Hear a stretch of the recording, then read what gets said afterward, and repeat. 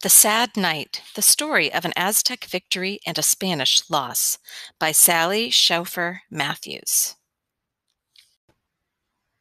Long ago in Mexico, when volcanoes sent lava rivers streaming into the jungles and jaguars hissed messages to man, a wandering people listened to their leaders.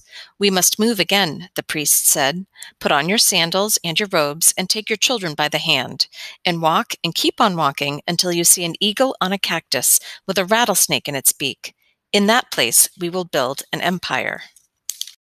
Every day they walked. To sleep, they curled up in their robes. To eat, they chopped up cactus and roasted rattlesnake meat. And one day, one very good day, they looked across a lake and saw an eagle on an island. It was perched on a cactus with a rattlesnake twisting around in its beak. They named the island Tenochtitlan, which means the place of the cactus stone. "We must make boats," the leader said, "to get from here to the island, and when we live there, we'll travel on streets of water, and we must make our buildings tall enough to meet the sun, for the sun will light the way for us to become a noble people." The people worked hard. They built huge stone pyramids and put temples on top. They constructed palaces of stone with hundreds of rooms. They built causeways across the lake with bridges they could take away. They were safe. They were strong. They were the Aztecs. They began to want their neighbors' land. Ferocious Aztec warriors, the Jaguar Knights and the Eagle Knights, took over territory that belonged to other Indians and forced them to pay again and again to stay alive. The Aztecs had built an empire in less than 200 years. Everyone was afraid of them, and their king, Moctezuma, was the most powerful man in Mexico. Trouble for the Aztecs began in the year of 1 Reed, 1519. The king's men reminded him of the warning. "Danger will come to us this year by boat, Royal Moctezuma. Our ancestors told us that the feathered serpent god would return to Mexico to take over our kingdom. They said that when he comes, Quetzalcoatl will not look like a feathered serpent, but like a man. If he takes over, what will become of us? Are we doomed? Royal Prince, what should we do?" "Quetzalcoatl is not a god of war," said Moctezuma. "He wants poems and beauty and thoughtful words. Perhaps he comes to test us. I will wait, I will see, and then I will decide. For now, we will wait, and I will make an offering to the god." Hidden by the jungle, Aztec lookouts watched the biggest boats they had ever seen anchor on their shores. Soldiers wearing metal clothes crawled from the ships, then burned and sank the ships. The lookouts ran back over the mountains to Tenochtitlan with the news. Quetzalcoatl and his army had arrived from the direction of the sunrise. But it was not Quetzalcoatl who had arrived on the eastern shore of Mexico. It was Hernan Cortez, a captain from Spain, sailing along the coast in search of gold and land. He and his small army had met some Indians who were friendly, and some who had tried to chase them away. All were unhappy with the harsh Aztec rule. Moctezuma sent messages to the Spanish campsite with gold and gifts for Quetzalcoatl. He hoped the god would bless the Aztecs and then go back home. But Cortez, realizing he had been mistaken for a god, began the long march to Tenochtitlan. Again, Moctezuma chose important gifts from his treasury of gold and jewels, and he and his men met Cortez and his army on a causeway. Does a king fight a god? Only if he wants to die. Moctezuma welcomed Cortez. "Please consider my palaces your home. Come rest and eat. We are ready for you." The Spanish soldiers stared in amazement at the beauty of Tenochtitlan and the noble Moctezuma and their golden presents. They asked one another, "Are we in heaven?" Yet in the palace, the soldiers of Spain went to bed with their boots on, in full armor, clutching their weapons. Outside, the Aztec warriors whispered to one another that gods or not, the Spaniards seemed like enemies. On their march from the coast, Cortez and his army had killed many Indians with weapons no one had ever seen before: cannons, guns, metal knives, dogs trained to attack, and horses that carried soldiers. The Aztec generals wanted Spanish blood to flow. "Say the word, Royal Moctezuma," they snarled, "and before the sun leaves us today, we will slay these intruders as quickly as a jaguar pounces on a rabbit." Meanwhile, the Spanish soldiers complained to Cortez. "There are thousands of Aztec warriors and only 400 of us. You must do something to protect us, sir. Please do it now." So Cortes, his captains, and Doña Marina, their Indian interpreter, marched to the royal palace.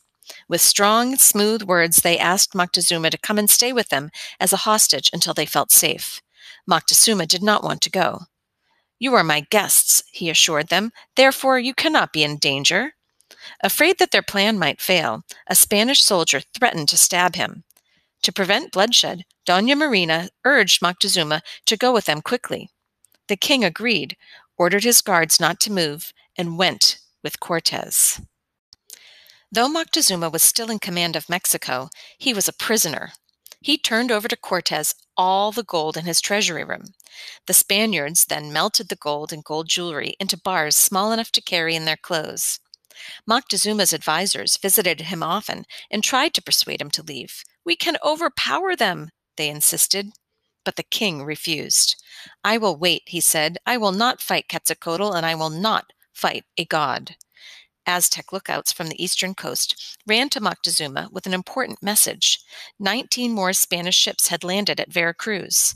Moctezuma told Cortes that more Spaniards had arrived, expecting him to be pleased.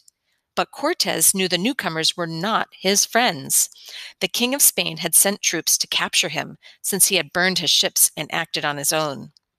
Commanding an officer named Pedro de Alvarado to keep control in Tenochtitlan, Cortes took some troops and left on horseback for Veracruz. He planned to defeat the new arrivals and then talk them into joining him in the search for more gold.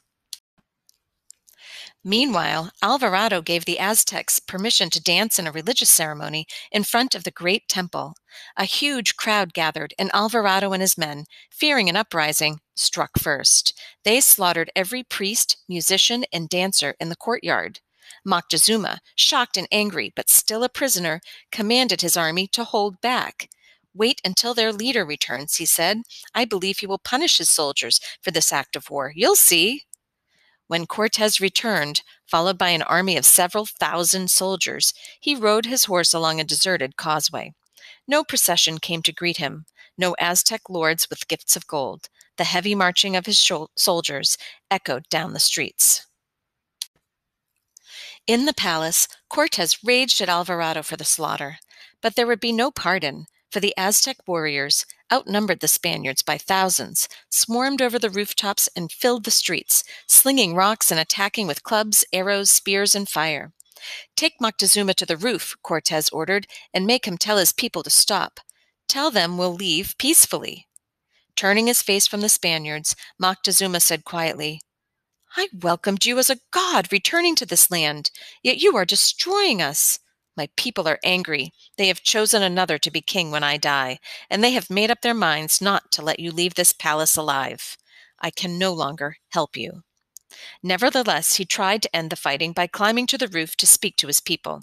He told them that if they stopped their attack, the Spaniards would leave Mexico. An angry person in the crowd threw some stones at Moctezuma. Suddenly, many people were throwing stones, and Moctezuma fell. The Spaniards laid him out on a mat, but he refused their doctor's help. In a cell of his family's palace, the king of the Aztecs' son died in pain and sorrow. By custom, Aztec warriors did not fight at night. They removed the bridges from the causeways so no one could enter or leave the city, and went home to sleep. The Spanish soldiers secretly had been building a portable wooden span to use as a bridge. Night came, and the Aztecs left the palace courtyard and deserted streets. Rainfall darkened the sky and would muffle the sound of marching. The Spaniards took this chance to escape, knowing they might not get another. They loaded some of the Aztec gold onto horses and helped themselves to the rest of it. Carrying heavy weapons and weighted down with gold, the men moved quickly toward the causeway. At a gate, an Aztec sentry saw them and shouted in alarm.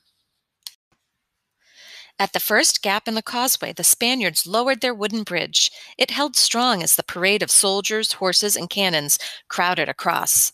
But Aztecs were behind them, running toward them from the city. They were sliding through the water in hundreds of canoes. Yelling for room to work, the Spanish crews pulled and tugged at the bridge to lift it up, but it was stuck. Aztecs were bumping their canoes into the side of the causeway, climbing out and jumping onto the bridge. Thousands of warriors attacked the Spaniards and pushed them forward. Those Spaniards at the front of the line shouted for the soldiers to bring up the bridge, but the men at the end of the line were fighting and shoving and pushing and pulling. In the bitter struggle, both Aztecs and Spaniards fell off the edge of the causeway into the water, but the Aztecs were not weighted down with gold and could swim. So many men died and sank into the water where the bridge should have been. The last Spaniards crossed over the gap on drowned bodies. The Aztecs did not follow them to shore. They took the Spanish wounded and captured to sacrifice to their gods. Near the bloodied causeway, Cortez sat in the rain under a cypress tree and wept. He had lost most of his men and his horses and the golds. Spaniards who wrote down the story of that night in Spain's terrible losses called the escape from Tenochtitlan the sad night. But many Aztec eagle knights and many jaguar knights also died that night. The Aztecs did not know that this was the last battle that they would win. A year later, Cortez with his men marched back with more cannons and more men. With the help of the Tlaxcalan people, they built a small fleet of ships, which were then taken apart and carried piece by piece over the mountains. The ships were reassembled at the lakeshore. This time, the Spaniards fought the Aztecs to the ground and conquered the city. The ancient stone pyramids and temples were torn down. Spaniards forced Aztec slaves to build churches and public buildings on top of their ruins, including the same stones. Some of those buildings are still there today. Tenochtitlan is now called Mexico City, the largest city in the world. It is no longer an island, and the lakes and streets of water have dried up. A few years ago, workers digging in the city for a new subway found 3 bars of gold. Experts studied them and saw traces of melted down jewelry from Moctezuma's treasure that was lost in the lake. Almost 500 years after the sad night, the president of Mexico and the ambassador from Spain met as friends in a great museum in Mexico City to inspect the gold bars. Over that building in the heart of the city waves the flag of Mexico. The people who give their allegiance to this flag speak Spanish, the language of Cortez. Yet on that flag is this design: an eagle perched on a cactus on a rock with a snake in its beak.